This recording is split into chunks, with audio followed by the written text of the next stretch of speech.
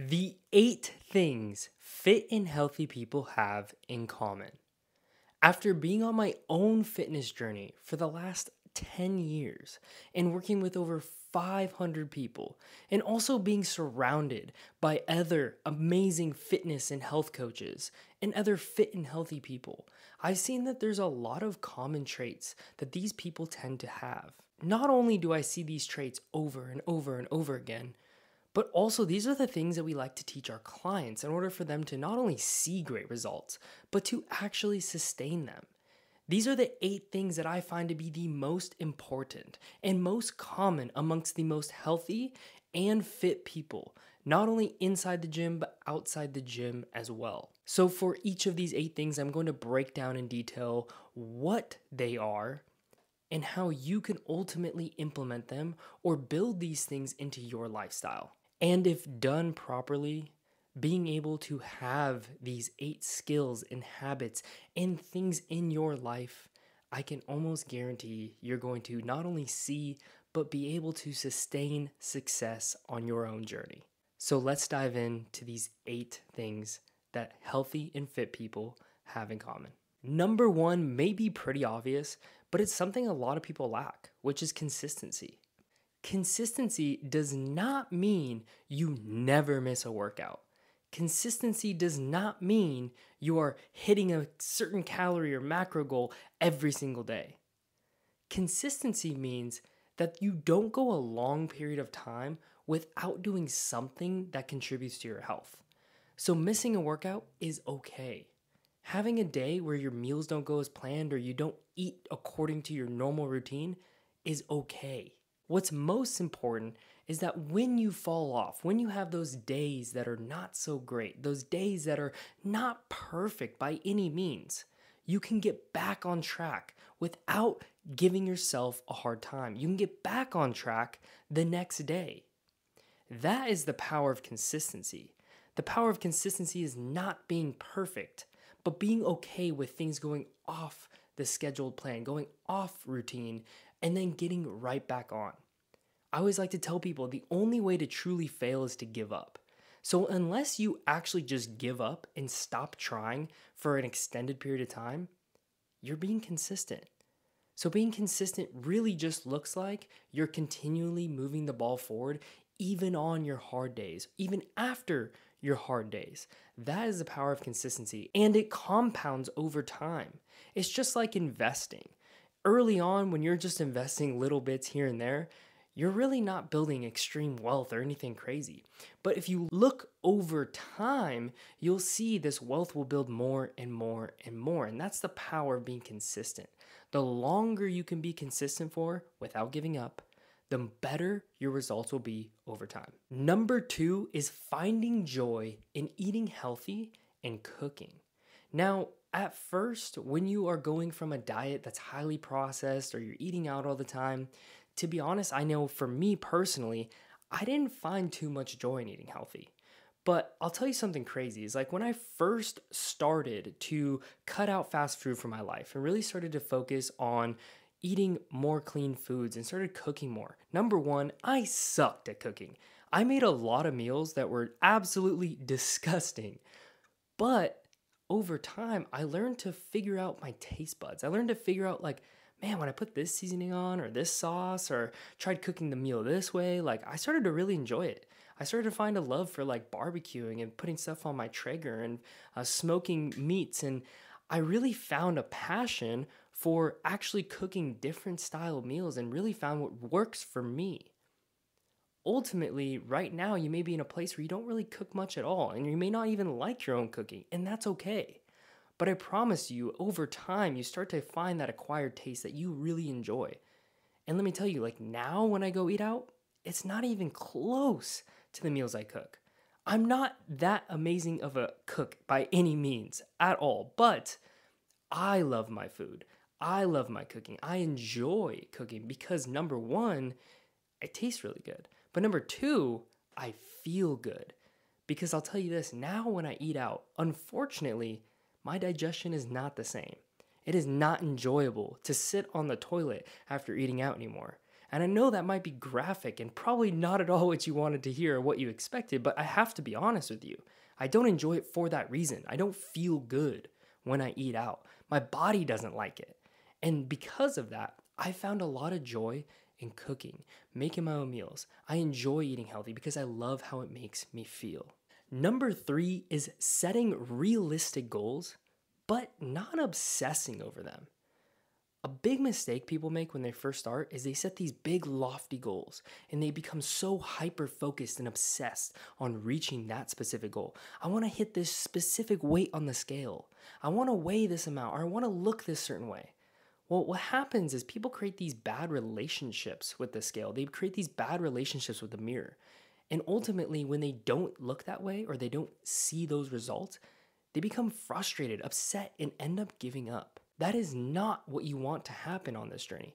What you want to do is you want to set these goals and be okay with them taking longer than you expect. You want to set these goals and know that eventually you'll get there, but really falling in love with the process is what you should become obsessed with. What you should become obsessed with is hitting those daily targets, those action items. Those goals are likely outcome goals, meaning that you have no direct influence of the actual outcome. What you actually have control over is the actions that you do on a daily basis to get to the outcome. And if you win every day by hitting those action items, the outcome will be inevitable. You will hit that outcome. You will get to those goals. And it's just a matter of time. So if you can have patience along with these goals, I have no doubt you'll get there. Number 4, I'm going to keep short and sweet. They avoid fad diets. If the specific diet that you are trying right now or you're going to attempt has a name, you probably shouldn't do it. More often than not, people try the keto, they try the fasting, they try the this, the that, the whatever it may be. More often than not, if the diet has a name, you will not be able to stick to it for life. Because if you're on the keto diet and you go to your kid's birthday party and they have cake and you want a damn slice of cake, go eat the cake. Or just be miserable. And that's okay too. But at the end of the day, if you truly want to sustain your results, you want to find the diet that is best for you, you need to do the diet you can stick to. And the diet you can stick to is probably a combination, a sweet spot of all the little things that you've learned from maybe trying all these diets. So what we need to do is find something that fits your lifestyle, something that fits your daily routine, something that fits into what you enjoy, what you like. And that probably includes carbs, and that probably includes eating breakfast, and that probably includes having freedom and being able to eat out, go to social events, have date nights, have a drink here and there.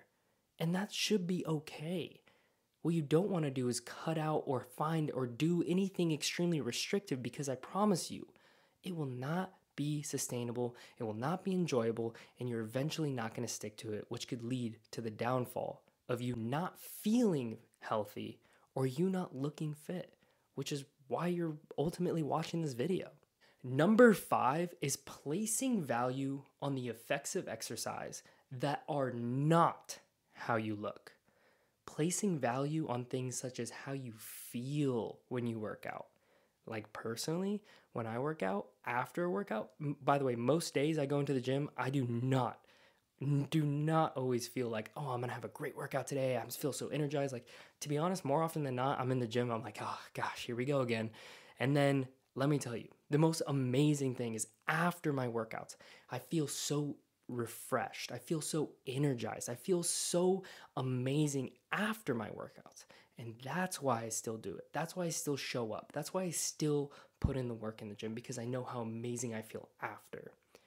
I also love how my joints feel, so I can hop into a squat any time of the day. I also love the energy boost I get for the remainder of my day. I usually work out in the mornings or mid-afternoon, and that's when it gives me that energy boost to continue my day. And I also love the effects it has on my mental health, my confidence. As many of you can probably relate to, one of the amazing benefits of exercise is the increase of your own confidence, your own self-worth. One of the main reasons I started working out about 10 years ago was to increase my confidence. I wasn't comfortable in my own skin. I wasn't comfortable with who I was. But when I started working out, I started to unveil this confidence I had within myself. I started to become not only more comfortable in my own skin, but I started to become more comfortable in my everyday life. I started to figure out who I was, why I was doing the things I was doing, and I started to be more comfortable in other situations. So don't think exercise is only about how you look. Exercise is so much more than that. And if you shift that focus to the other things aside from how you look, chances are you're gonna look pretty damn good. Number 6 is separating your social time from your workout time. The most fit and healthy people I know don't go to the gym to go socialize with their friends or to go chitter chatter with all the people inside the gym. I know sometimes people may ask you questions, you can get distracted, but I'll tell you this, the most healthy and fit people I know tend to get in the gym, they get their work done, and they leave. And maybe after they have the social hour or after their workout is done inside the gym, then they can go talk. But most importantly, what I find is that the people that are most healthy, most fit, and most successful on their own journeys, just like many of my clients, is they go into the gym, they put their earphones in, they're locked in, they go get their workout done, and they get out. So they're not wasting a ton of time at the gym.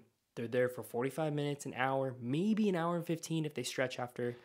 But ultimately, they get in, they get out, they take care of business, and that's what helps them see success on their journeys. Number 7 is allowing life to dictate their workouts and not the other way around.